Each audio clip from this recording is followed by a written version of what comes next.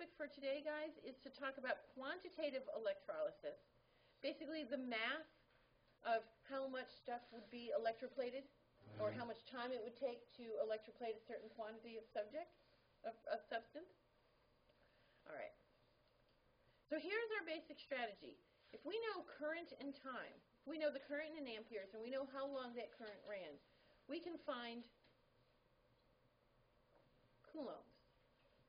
And once we have the coulombs, we can use Faraday's constant to get to moles of electrons. And once we know moles of electrons, using the half reaction involved, we can find moles of whatever substances we're interested in. And of course, once we know moles of substance, it's easy to get to grams. So that would be going from left to right. We can do these calculations from right to left. If we start with grams of stuff deposited, we can find out how long we would have to run that current to get it to electroplate. That's the basic strategy we're working with. So it turns into a big, giant factor label problem. All right. Okay, so here's what we know. Coulombs are defined as amperes, which is our current unit, times the time that current flowed in seconds. So if you're given minutes or hours, you have to convert your time into seconds. All right? But the amperes times the second gives us coulombs.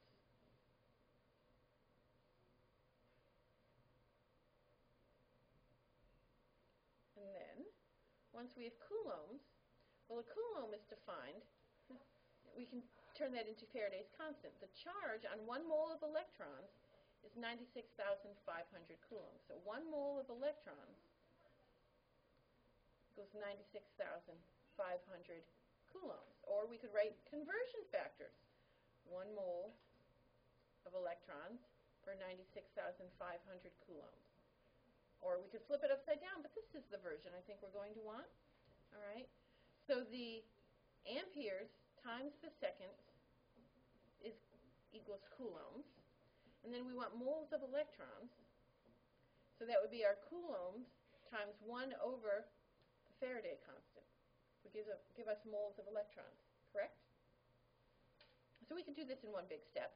We take the amperes times the seconds times 1 over the Faraday's constant is what we would be doing, right? That's supposed to be an F.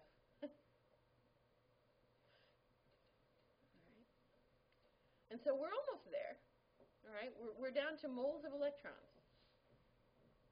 All right. And then we can use the reduction half reaction to go from moles of electrons to what we want. So let's say we have a metal ion, and it takes 2 electrons to reduce it to the metal. Then we are going to go, okay, well, I have, this many moles of electrons. And if it takes 2 electrons to get to my substance, then I will just do that conversion. All right. And then, of course, once we have moles of substance, then we can just use the GFM, right?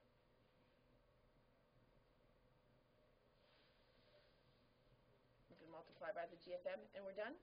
All right, so you do have to know the half reaction involved. You need to know how many electrons are in it.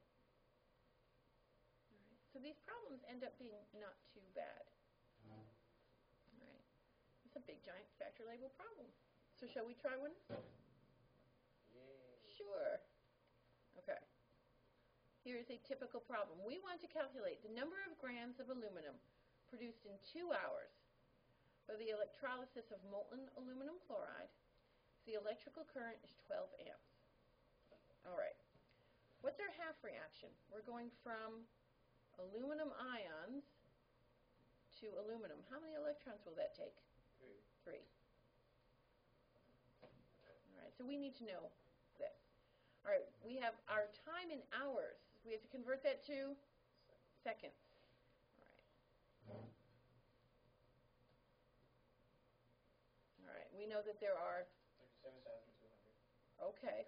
You guys are faster than me. Right? All right, so how many hours? How many seconds? 7,200 seconds. And we do know it's a 3 sig fix, right? All right, so we have 7,200 seconds, and we ran that current for, it was a 12 amp current. All right, so now we have coulombs, right? So current times seconds gives us coulombs. We want to convert it to moles of electrons. So we know that there are 96,500 coulombs in 1 mole of electrons, right? And how many moles of electrons does it take to reduce aluminum ion? 3. So there are 3 electrons for 1 mole of aluminum. And then 1 mole of aluminum is, we need to look up on our periodic tables. What is the GFM of aluminum? I think it's like 26.98. Give or take. That's not on there. it's right around there. Okay. And so we just need to do the math out.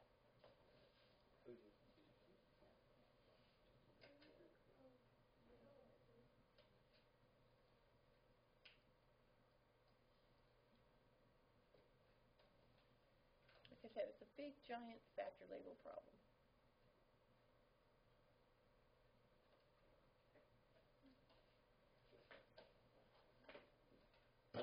Anyone have an answer? Say that again? 8.05 grams? Certainly seems reasonable. Right? How do you guys feel with this? They're not too bad, are they? Once I can remember how to do my conversion factors. Should we try a problem going in the other direction? Sure. Okay. All right. So let's do a problem going in the other direction. All right. The half reaction for the formation of magnesium metal upon the electrolysis of molten magnesium chloride is here. Magnesium ion plus 2 electrons gives magnesium metal. How many seconds would be required to produce 25 grams of magnesium from magnesium chloride if the current is 50 amps? Yes. Is this equation on the equation sheet? The Faraday's constant is on the equation sheet. Does it tell us that coulombs is amps times seconds? Okay. Yeah. Then we need to know that. Okay. All right. All right. So we have to calculate back in the other direction. So we have 25 grams of magnesium. So we can put that into moles of magnesium, right? Because we know that 24.3 grams of magnesium is 1 mole of magnesium, right? And then for 1 mole of magnesium, there were 2 electrons, right? From the balanced equation, the half reaction. And then times Faraday's constant.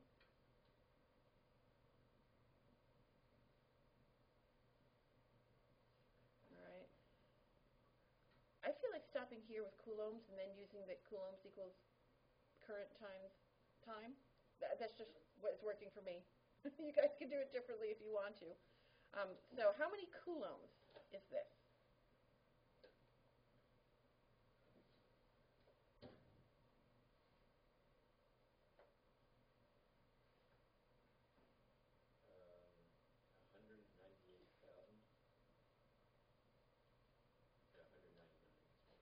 Okay, 199.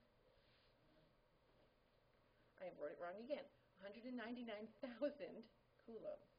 Okay. All right, and then we know that coulombs is equal to the amps times the time in seconds, right? So the seconds is equal to the coulombs divided by the amps divided by 50 amps. What do we get? And we get 3,980 seconds.